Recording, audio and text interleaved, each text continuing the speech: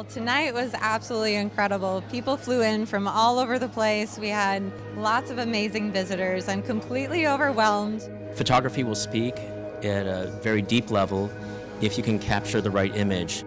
What really drew me to this was the sense that even though you can't see the sun, its light is everywhere.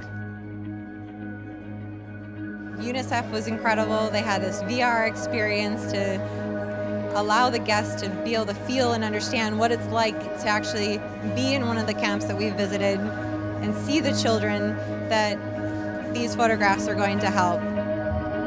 Look at this. This is called hope. You can see that the entire work is taken in India, in clearly a neighborhood that has what most people would perceive as harmony. And yet, in spite of that, there are these two children that see the light. And this is really what Krystalán is all about, you know?